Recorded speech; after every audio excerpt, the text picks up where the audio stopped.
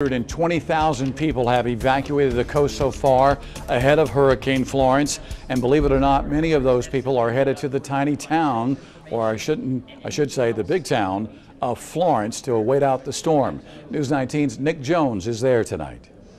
If you were looking for gas in Florence County on Thursday, you would have had a lot of difficulty. There was a lot of the gas stations already closing up, and actually here on Palmetto Street, the Shell gas station is one of the only few that are still open. We talked to some of the owners today on their decision on why they decided to close up early, and it wasn't because they were out of gas. They wanted to prepare because of the flood that could come through this way, the water that could affect the pumps. Also, they wanted to prevent from thieves coming in to their buildings. That's why some of the businesses decided to board up. We did talk to one particular store owner on what he's anticipating in the days ahead, and we talked to the person that's building the boards for some of these businesses. I'm out here. Anybody sees me, give me a call me to the shoulder or whatever. I'd be glad to give you a hand.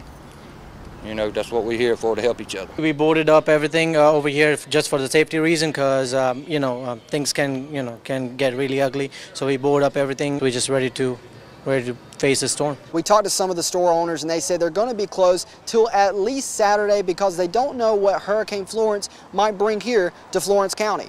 In Florence County, Nic Jones, News 19, WLTX.